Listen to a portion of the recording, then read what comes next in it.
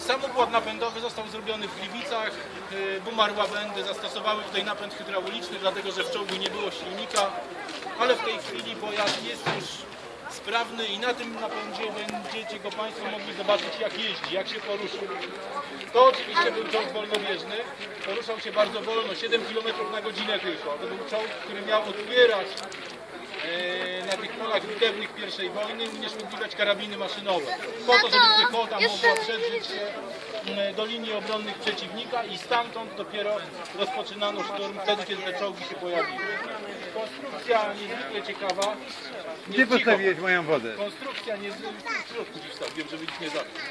Konstrukcja przełomowa tak naprawdę, dlatego że po raz pierwszy zastosowano w czołgu obrotową wieżę. Wszystkie poprzednie wersje czołgów stosowane przez Brytyjczyków, czy przez Niemców, czy przez Francuzów nie miały obrotowych wież. Renault stworzył konstrukcję, która przeszła jakby z marszu do tych najnowocześniejszych konstrukcji czołgów. No akurat nie te są najnowocześniejsze, natomiast do tych nowoczesnych konstrukcji czołgów, które możecie Państwo zobaczyć na współczesnych teatrach działań wojennych. Czyli pierwszy taki wyróżnik to jest obrotowa wieża. Drugi to jest podział kadłuba czołgu na 3 zasadnicze części, czyli tutaj z przodu przedział kierowania, tutaj przedział bojowy i z tyłu przedział napędowy, czyli silnik, skrzynia biegów i wszystkie mechanizmy, które przenoszą napęd na koła napędowe, znajdują się w tylnej części kadłuba. Jak popatrzycie Państwo na te konstrukcje, które widać tutaj, wszystko się powtórzy, czyli przedział bojowy w środku, obrotowa wieża, ale czego nie zobaczycie w tym czołgu, co jest w czołgach współczesnych. To po pierwsze nie ma żadnych przyrządów optycznych obserwacyjnych. Jak się prowadziło obserwacje z tego czołgu, jego załogę stanowiły 2 osoby, dowódca, strzelec, ładowniczy w jednej osobie, który stał tutaj w wieży, tu się nie siedziało, tylko w czasie jazdy można było usiąść. On musiał stać w tej wieży. Wieże obracało się siłą własnych mięśni. Tu nie ma żadnego mechanizmu obrotowego, trzeba to robić siłą własnych mięśni. Natomiast obserwowało się wszystko przez te małe szczeliny w wieżyczce obserwacyjnej. Kierowca dysponował 3 takimi szczelinami. Jedną tu, drugą symetrycznie z drugiej strony i jedną centralnie z przodu. Natomiast to w zupełności wystarczało tak naprawdę, ponieważ nie chodziło o to, żeby manewrować w jakichś ciasnych zaułkach, tylko po prostu jechać i nie wpaść w lej po bombie na przykład, czy wjechać bokiem w oko. Więc tak wyglądała obserwacja. Proszę pomyśleć, że w sowieckich czołgach wieżyczkę obserwacyjną T-34 wprowadzono dopiero w 1943 roku. Jak zobaczą Państwo pierwszy czołg w naszej kolekcji, T-34 z armatą 76 mm z 1942 roku, on jeszcze nie ma wieżyczki obserwacyjnej w ogóle. Dowódca naprawdę niewiele w tym czołgu widział. Natomiast tutaj rok 17, równo 100 lat temu, opracowano pojazd, gdzie obserwacja była w miarę komfortowa. Nie można powiedzieć, że to jest komfortowy pojazd, bo nie jest, ale obserwacja jest w miarę komfortowa i możliwości bojowe tej 37 mm armaty były wystarczające do tego, żeby unieszkodliwiać stanowiska ciężkich karabinów maszynowych, które górowały nad szturmami piechoty w czasie I wojny światowej. Po to właściwie został opracowany czołg, do tego celu służył. I ten bardzo dobrze się sprawdził. Jeśli chodzi o naszą historię, pierwsze czołgi tego typu 120 sztuk trafiły do Polski w roku 19. Z błękitną armią generała Hallera wzięły udział w wojnie polsko-bolszewickiej. Przez cały okres dwudziestolecia międzywojennego były w służbie broni pancernej naszej. Wtedy się mówiło broni pancernych z kilku powodów, bo były czołgi, były samochody pancerne i były pociągi pancerne jeszcze, o czym nie wszyscy pamiętamy.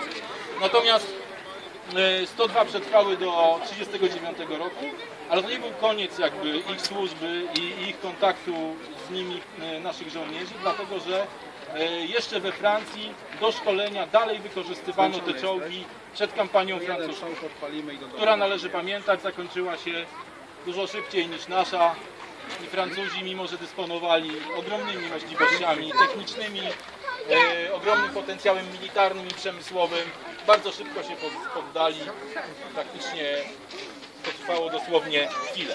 Ja już nie będę Państwa męczył, wsiadam do środka i mamy taką prośbę techniczną.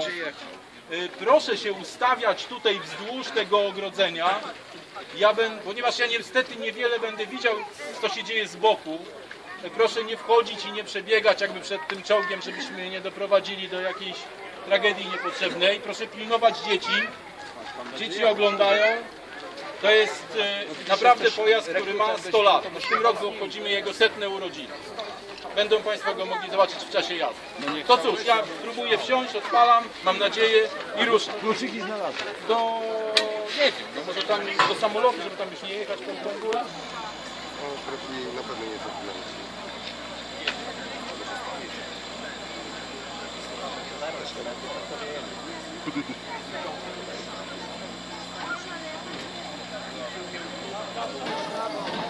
Jak musiał się Panie wyjechać do tych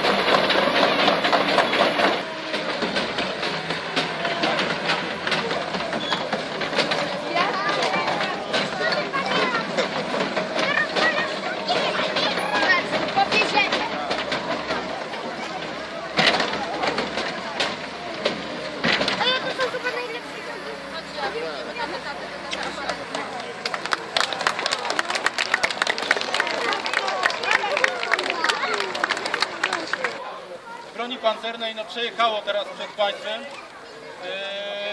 Jest to jedyne takie miejsce w Polsce, gdzie możecie Państwo zobaczyć jeżdżący stuletni czołg. Nie ma takiego drugiego i na pewno długo jeszcze nie będzie. Dziękuję, ale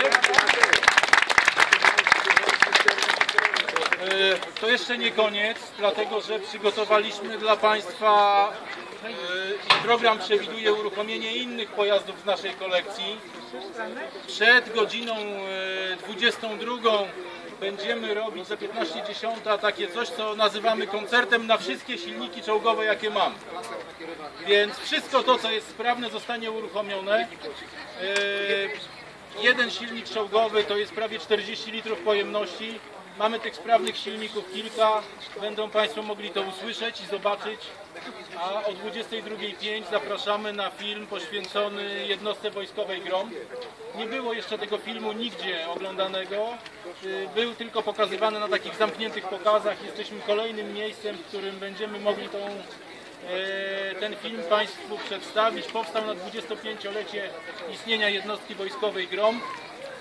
Są tam materiały, których nigdzie Państwo nie zobaczą. To jest film zrobiony przez ludzi z jednostki, po części znacznej wypowiadają się ludzie z jednostki.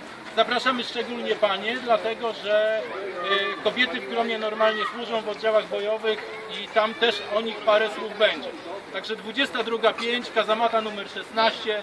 Zapraszamy serdecznie na pokaz filmu. A teraz przed Państwem jeszcze inne pojazdy z naszej kolekcji będą uruchamiane, nie będziemy nimi jeździć, bo nie będzie po prostu tu zwyczajnie czym oddychać, natomiast pokażemy Państwu, że są one sprawne, remontowane i utrzymywane w tej sprawności. Chociaż szkoda, że prezentowane w otwartej przestrzeni, a nie w hali ekspozycyjnej. Mam nadzieję, że to się zmieni i za jakiś czas będziemy mogli Państwa zaprosić do muzeum, które jest normalnym muzeum z prawdziwą halą ekspozycyjną, gdzie będzie można zobaczyć i historię czołgów, i historię jednostek napędowych, uzbrojenia, systemów maskowania i wielu innych rzeczy, które są związane i z historią broni pancernej, i lotnictwa, czy artylerii, bo Muzeum Polskiej Techniki Wojskowej jest oddziałem, który pokazuje to wszystko w jednym miejscu. Ze swojej strony ja bardzo dziękuję i za moment kolejne eksponaty z naszej kolekcji będą uruchamiane. Zapraszamy.